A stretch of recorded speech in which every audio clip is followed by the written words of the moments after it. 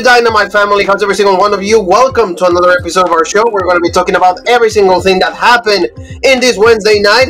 And John Paul, more building, more build, more for what is going to be AEW Revolution March 6th. You know, this pay-per-view is getting more matches. It's going to get all packed. It's going to be a really, really good show. The card is loaded. And some matches that we already predicted are just being official. What are your thoughts about this AEW Dynamite?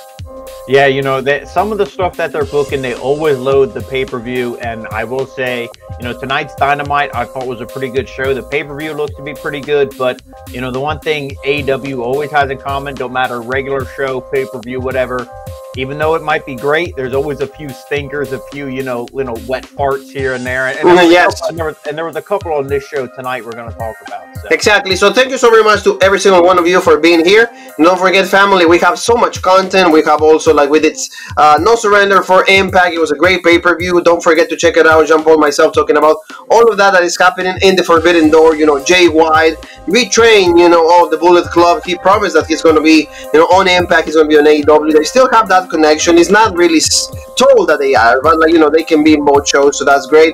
Well, you know, the show started out with like a multi-man, you know, casino battle royale to determine like kind of #1 contenders, like the first team that is going to go against the Jurassic Express at the Revolution. So this, for me, I don't like, because it's just, you know, not a lot of people just to be featured right there. 4 or 5 seconds in the ring, then you get kicked out. I don't know how you felt about it, because in the end, the people that are involved in the storyline ended up being the winners. Yeah, and the one thing, they're going to have another one of these next week, and, you know, one of the losers, which we'll talk about in a little bit, they said, oh, well, we're going to be in the one next week.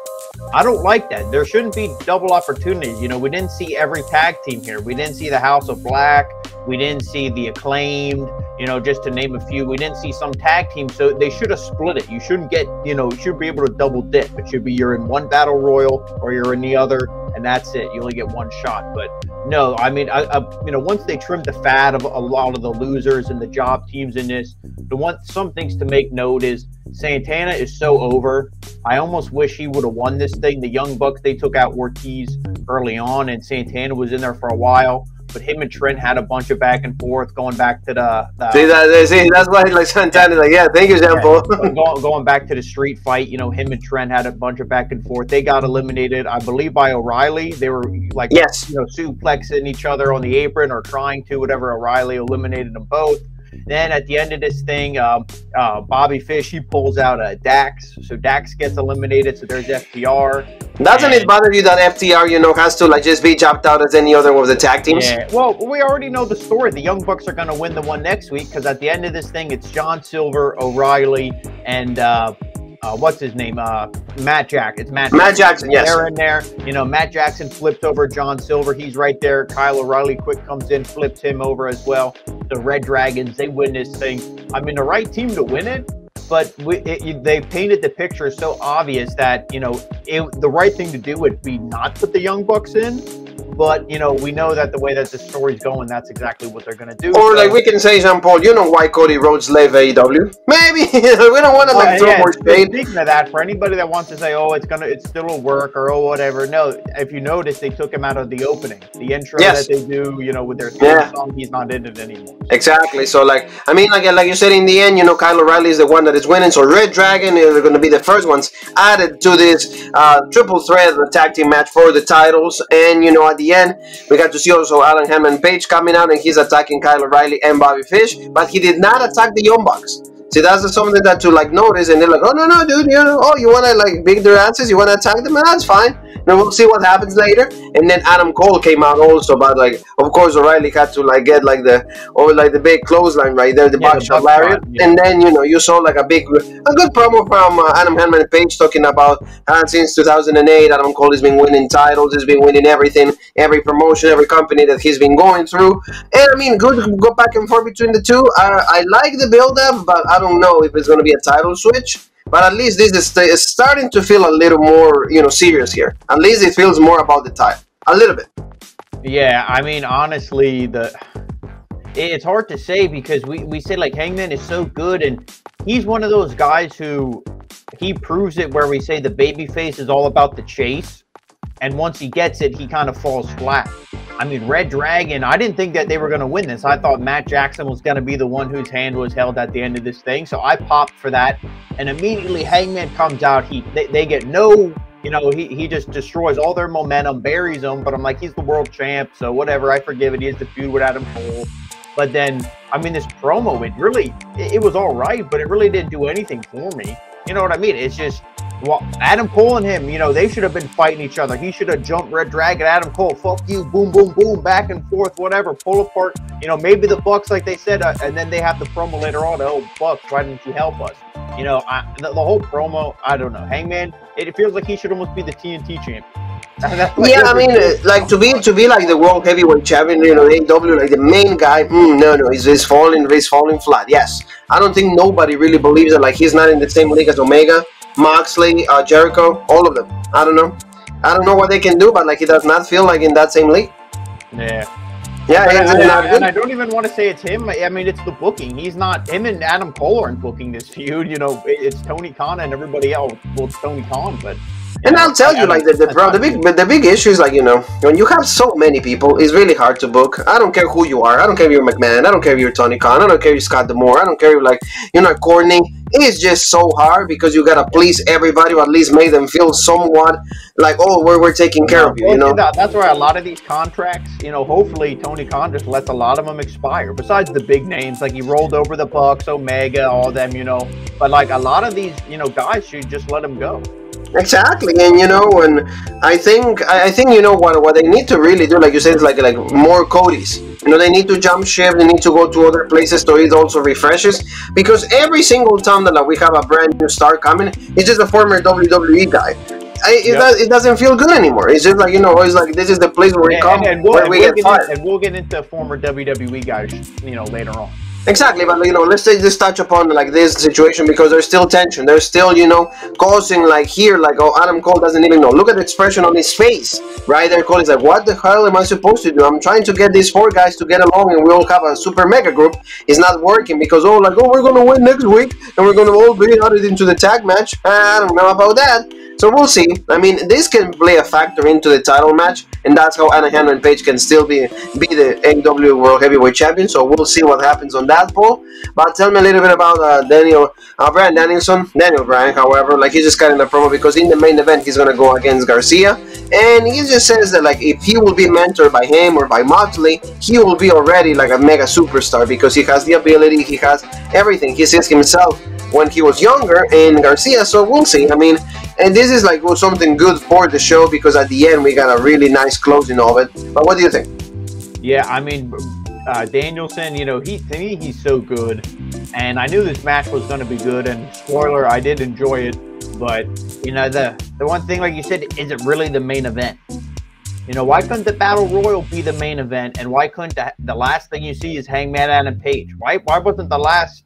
You know, it's almost like Moxley and Daniel Bryan are the main event guys and Hangman isn't. Isn't that kind of how this feels? Exactly. I agree with you 1,000%. So we'll see what happens, you know, but at least in the main event is going to actually be added something really good in that match. We're going to have something great at Revolution. And, you know, we're going to just talk about MJF because he cut a really good promo, pretty much saying that, you know, CM Punk has been his idol for the whole time. And you said, like, that is something that is actually good or worth mentioning. He kind of became babyface. So I was like, what the hell is going on here? You know, oh, he's been my idol, I love you, oh, I've been following you, I used to practice promos in front of a mirror just to sound exactly like you, because I wanted to be like you, Phil. Oh, it hurt me that in January 14, you know, you left me and you left the pro wrestling world. So what are your thoughts? I mean, to me, it's clearly mind games. He's just trying to play this kind of stuff to get CM Punk out of focus, to just take away the fact that they're going to use the collar, you know, the dog collar and all of that. I like this just because MJF knows how to play these mind games. And, you know, CM Punk showed up at the beginning, say Ferris. I don't know if it's the music at the band. I don't know. Or like just like Ferris Bueller. I don't know what it is. But it was cool. And then it's like, did you really mean all of that? So, yeah, I did. So, again, mind games, you know, more build-up for Revolution. Yeah, and that's one thing. If you're just looking at this promo, you're like, what the heck? Babyface MJF. But, you know, it was a little too long in the beginning. you know, he dragged it out. He's like, oh, I was picked on because I'm Jewish and all this other stuff. And I mean, again, they were really trying to hammer that sympathy card home. Excuse me, same on commentary. Even Schiavone himself, you know, who Schiavone always, oh, beat him up, he's a piece of shit and whatever. And commentators swearing to me, it's extremely cringe, you know, GCW especially. It shows also that you don't have enough like vocabulary, you know, to be able to communicate. Yeah, and I mean this, even Schiavone, you know, he felt bad for MJF, so they're really playing that up, that mind games. No, I think in that match he's going to be full heel, you know, he's going to heel on Punk, and it's going to be, you know, classic MJF. But here, you know, it was really the mind game, the switch. Like, what, you know, what do you think after watching it? Yeah. No, like I said, for me, it's good because it is mind games. It's like, hey, let's get him out of the focus, because now I'm playing in his head, and it's not me. It's not him playing against me. It's now I'm the one like in control. So that's what I think is what they're trying to do. So like also like a promo by Garcia, same thing, kind of like, hey Daniel, you might be the greatest, blah blah blah, but in the end I'm the younger, I'm gonna be better than you, I'm gonna beat you, all of that cool stuff. I mean, the main event for me, absolutely worthless up to like the last 3-4 minutes. That's all it was. Tell me a little about a new incarnation of Penta. Really cool, you know, like gory, like dark. Even Alex had like the like makeup. They playing it out really cool. He was on also on AAA on Saturday. He actually fought for the tag titles and everything. I think he won the match, but like by DQ. That's why he didn't become the champion. Going against Malachi Black and also Brody. And you know, like the House of Malachi. I don't know what you felt about this match, but again, another debut that I feel that is unnecessary. At least just for me, unnecessary. Yeah, I mean, it's super counterproductive. I mean, the entrance with Penta, Alex, all that stuff. I mean, really cool. You know, some people don't like him, but I like Pac a lot. You know, and him and Penta aren't a bad team. You know, because I know it's not. You know, I mean, Phoenix is great too. Hopefully, he comes back soon. But you know, this is the match. It was all right. They showcased Brody King's power and everything, but you know, the ending, Malachi Black went for the spit. You know, Penta covered it. So Malachi Black kind of swallowed some of the own, you know, mist and everything, or most of it. And, you know, that caused it. Then Penta got the roll up 1, 2, 3. But that, you know, Malachi Black, what do we say? Okay. You know, he lost to Cody Rhodes, but Cody Rhodes is gone. Whatever, this new group, this tag team, they just need to keep winning. They just need to whatever, right? Okay, well, you know, even if they don't win, they have a guy who can get pinned. That's not Malachi Black, right? It's Glory King. No, Malachi Black is the one who gets pinned. So I don't know. I don't think the SmackDown feud with Big E, I don't think that would have been any worse than this. Yes, I agree with you. Maybe I would have stayed there. Then at least you could have been with your wife. But it is what it is.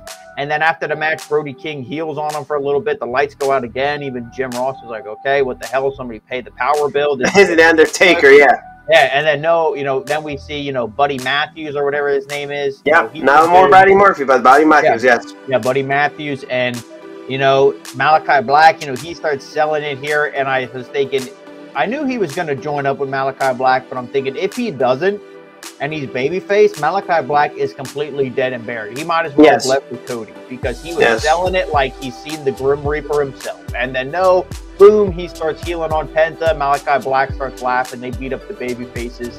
And we keep seeing these triple threat groups. You know, Marco Stunt, his contract wasn't renewed, but, you know, Christian's right there. That's a triple group. You know, the Ass Club, or, you know, the Billy Gunn Club, whatever that's called, you know, all them. Those triple threat, and Pac and the Lucha Bros, Death Triangle, those triple threat, are those, you know, 3-man tag titles might be introduced sooner rather than later. Yeah, I agree with you. And so we'll see. I mean, they added another member. They took out like Pac. They took out a Penta. Penta a little bit at least better than what Pac was. We'll see. I mean, Ray Phoenix is almost ready to come back because he wasn't that as injured as previously expected. So we'll see. It's going to be another trios match. But like you said, for me, Malachi Black started out really hot. Cody completely buried the guy, and it's not going, it's not going good for the guy. I'm not rather, like you said, Big E would have been so much more interesting than this. We mentioned this, Eddie Kingston and Jericho, they have a face-up. Good promo, like you said, by both, especially Kingston.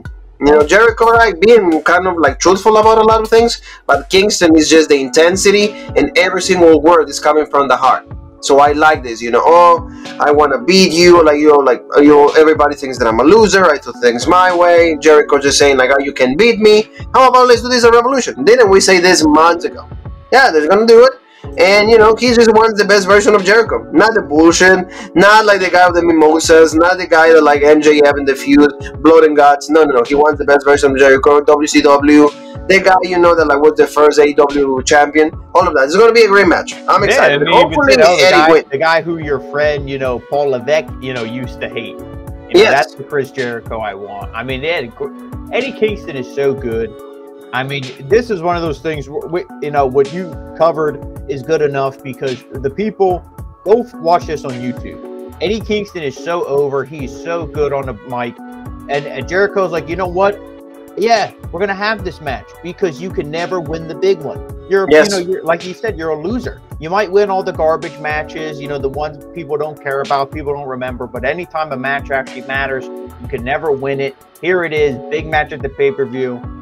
Anything can happen, but you know Jericho's going to put him over to really. Kingston's time is now. You got to push this guy. You got to do it. Yeah, there's no other way. You know, I mean, he would even be a guy like, remember when Eric Young became champion? I mean, completely different story. But like Eric, you know, oh my God, nobody thinks it's going to happen, and it happens, and it's like, oh, this is awesome.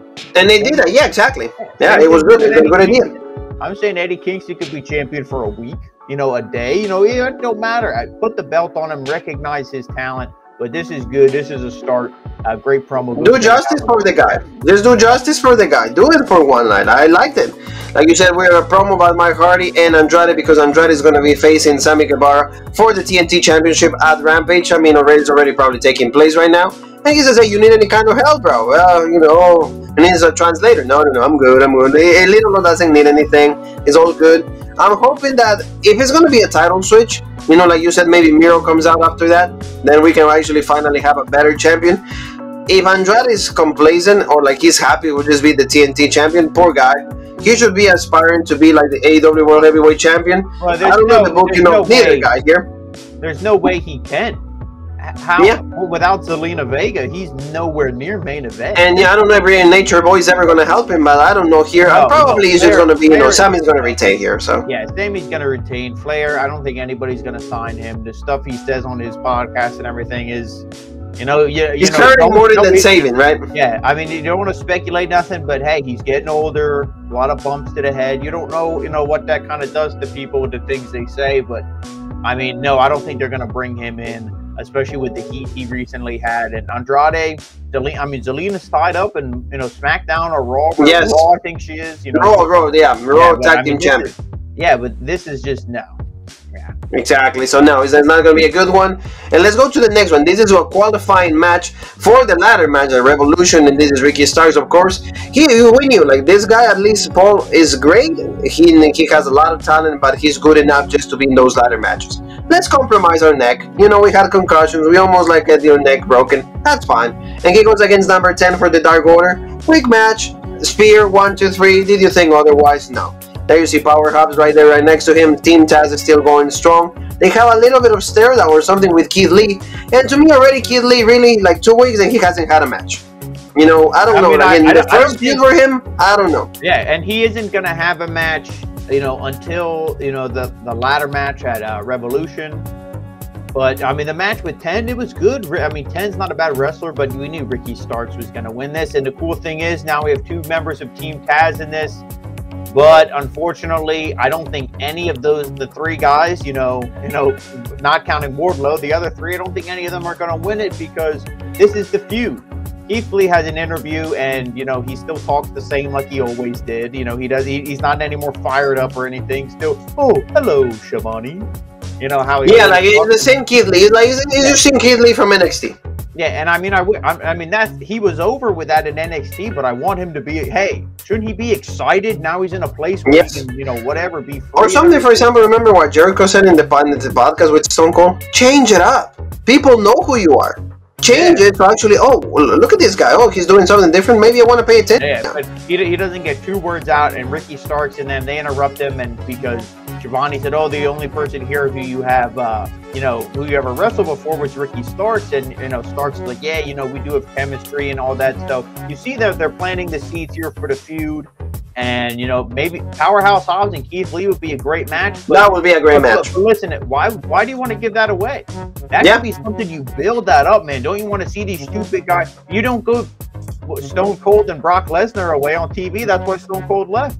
Yeah. You don't give Stone Cold and The Rock away. No, you did that for WrestleMania. The dream matches, like you always say, what do you do with dream matches? We build. We give them a long time. I feel like they're just going to give you Powerhouse Hobbs and Keith Lee right away, and everybody's going to... Rampage. In Rampage, you know, something that you don't even like, you don't even care to watch. Like you said, it's like the booking like of American, you know, companies. Wrestling companies is not that great because you feel desperate.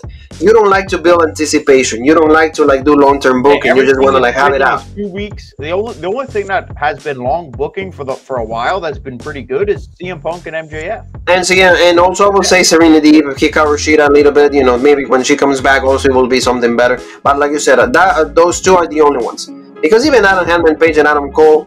You know, like we have like what, like Lance Archer was like the #1 contender like a few weeks ago. That's only been 3 weeks. Yeah, 2 weeks. Yeah, exactly. So it's not that great. I don't know what they're gonna do here, but like let's talk about something really quick because of course like the TBS Championship was defended. The Bunny, this girl, hear me out here.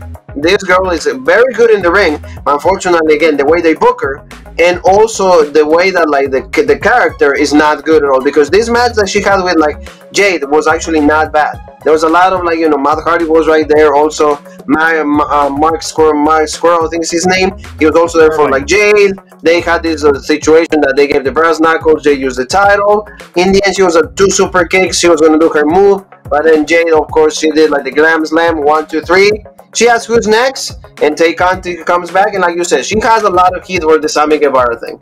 You know, she has a lot of thing, and rightfully so. Hey, we're not gonna judge, but like she knew what she was getting into, and they're gonna have this match probably a Revolution, but I don't think it's gonna be in the pay-per-view pool. I think this is gonna be like probably a kickoff show. Yeah, I mean, they might have this on the show because it is a championship. TBS now is their, you know, new main home. You know, yes. TBS might be like, what the hell? Why are we on the pre-show? But no, the match with the Bunny, it wasn't bad. Sterling and Matt Hardy going at it, getting involved in everything. And we also note Matt Hardy was disgusted with Private Party. So yes. I think they're hinting at him leaving Private Party and Jeff Hardy coming here as well. So yeah, you know, no more Private Party, but Jeff Hardy and, you know, Artie, Barty, Hardy, all the... Hardy, yes. I agree. I agree. I mean, Jade, you know, no, dominant win, 28-0. She's like, I'm going to be 30-0, 50-0. Her and Tay Conti, I mean, it's going to be a pretty good match, but there's no way they put the belt on her. I think Jade's going to get the win, keep rolling. And, you know, Jade's getting better, too, in every match we see. She's no Serena Deeb, Charlotte Flair, Rhea Ripley, anybody like that, but... You know, she's getting better with every match we see, and, you know, I don't mind it. That's what I mean. I keep the belt on her. I don't see any reason to take it off. Oh, no, especially to, like, give it the title to, like, Tay. I don't think it will be a good decision at all. You know what I mean? Jade is a good heel, and she's, like you said, every match she keeps getting better and better. And I feel that, like, I don't know, but my gut is just telling me it's going to be in the kickoff show. We'll see what happens. And I think that, like, in the end, like, a lot of heat on Tay. I mean, a lot of people love Tay, but, like, I don't know if she's worthy of that title over Ruby Soho, over even, like, Thunder Rosa, over Hikaru Shida. I don't know if they will be legit for the title and also for, like, what it is at Tay Conti. But Paul, let's go, like, you know, a few matches already. We mentioned what is going to happen on Rampage, what is going to happen on Revolution, and this is where we're going to see the trios match. See, this is poor booking for me. It is, oh, we don't have anything to do, let's put these guys together. And this is kind of going to be the go-home show, if I'm not mistaken. No, there's 2 more weeks. So this is kind of like before the go-home show, but I don't like this match. I don't care for it. Oh, no, that's the go-home show, because it's March 6th. So, yeah, that's the go-home show. Oh, wow, okay. Yeah, then it is. Yeah, it's coming up. It is. Yeah, so, you know, that's why they said, you know, they had the match this week to decide the one team in the tag match. Then they're having the Battle Royal next week, and that's it. And, you know, you're going to see a lot of this stuff. And, you know, it's, again, how can I really get excited for a lot of these feuds? You know, only maybe 1 or 2 of them on this card are, you know, long book feuds that you really want to see. Some of the matches might be dream matches and everything, but a lot of it's hot shotted. A lot of it is really obvious booking, you know, with some stuff. So it's hard to get excited for it, but, you know, when it comes to March 6th, you know, I will be excited. No, yeah, there's going to be, and, you know, they added, we're going to talk about one more reason to be excited, because in the main event, remember what we said, Garcia against Bryan Danielson, good match, you know, very technical, and this is the first year I heard that, like, Bryan Danielson beat Zack Jr. from from New Japan Pro Wrestling at being the best technical wrestler in the world, and rightfully so. Bryan Danielson, the American Dragon, is having a great run right now in AEW because he's enjoying himself. And he is being booked probably the most likely the way that he wanted to be booked in WWE. And, stomps, showing Garcia dominance. Hey, in the end, Higgins with a KO. And this is not the one thing that matters, because we knew that he was going to win. But then the members of 2.0, they start going at Danielson. And then who shows up? Jon Moxley, of course. I mean, they cannot have a show without Jon Moxley, but this one at least makes sense. Why? Because he said, oh, you want to be in a tag team, but before you wanted a match. Well, I think it's going to be First Blood, if I'm not mistaken, because he said something about the bleed. So he says, no, I think they're just going to have, I mean, I could be wrong, but I'm pretty sure he said, oh, you won't fight with somebody until you bleed with them. He's like, well, then, we're going to bleed. Or he's like, I don't need this chair to make you bleed. So I think they're just going to have a match where they get busted. I mean, look at his 2 matches with Hangman. They got busted open, were bleeding all over. There was nothing. I mean, the First Blood stipulation, I mean, hey, no offense, whatever, if you like it, but to me, it was always stupid. It was always a bullshit stipulation. How can you control it if somebody accidentally gets busted open? Yeah. So it's a stupid gimmick stipulation, but this is a match to look forward to because, I mean, the match here that we saw in the main event was great. Daniel Garcia, I think, is a guy who you keep booking him and you keep, doing what you're doing with him. He could be in the Darby Allin, Sammy Guevara spot in, a year and a half, 2 years from now. He's really talented, really good, and we're already seeing him in the main events of shows. But, Danielson took him to a fantastic match, and I think he can do the same with Moxley. So at the pay-per-view, it's going to be good. The only thing that scares me is the whole thing is Moxley never beat him, but Moxley's a new guy. And, I mean, I hope that story continues. I hope Moxley doesn't beat him, because if that's the case, then Danielson's soon going to be the guy who can't win the big one. Yes, I feel that, in this case, Jon Moxley just needs to lose. He couldn't beat Omega. Tied to Omega. He tied Hangman. He lost to Hangman, and it's like Danielson's now the guy who can't win the big one. Yes, and especially when, he says, oh, I'm this, the best wrestler, technical wrestler, I'm the best wrestler here, all of that. He needs to get that win because Jon Moxley doesn't really have anything going for the guy. Right now he's a little lost because he just came back. So a loss wouldn't be bad. Hey, get a little humble and then we regroup. After that, you go back down, then we go back up, I feel. But this is good and great closing of the show, because remember, something that we always mention on Dynamite is just the closing of the show is always awful, not too great. And also, we didn't see Sting, that was great. We didn't see Darby Allin, that was even greater. We just a promo by Britt Baker and also Thunder Rosa. They're going to have the match at, look what it's going to be, Revolution. And Thunder Rosa said it's going to be this time, it's going to be sanctioned. It's going to count. So that's cool. So Paul, your closing thoughts before we go. Yeah, a pretty good week. I think next week we're going to see some of those other players we didn't see this week. They're hyping up the pay-per-view, doing a pretty good job. And the same thing I said in the beginning. A lot of the matches, and the stuff we saw here tonight was good, and some of it not so much. The only thing I would have did if I couldn't delete or add and I could only move around, again, your champion should always kind of be in the main event. You should always want to see your champion. He shouldn't be given to you at the open of the show. So to me, that's just bad placement, bad booking. Only Roman Reigns can pull that off. I'll say that. Yeah. I'll say that. Yeah, exactly. So family, thank you so very much to every single one of you for checking us out. Don't forget to subscribe, hit the bell for notifications, and keep sharing the word. Keep sharing the link, keep sharing the videos, so everybody's just more exposed to the original Rope Break. And where else can they find us, Paul?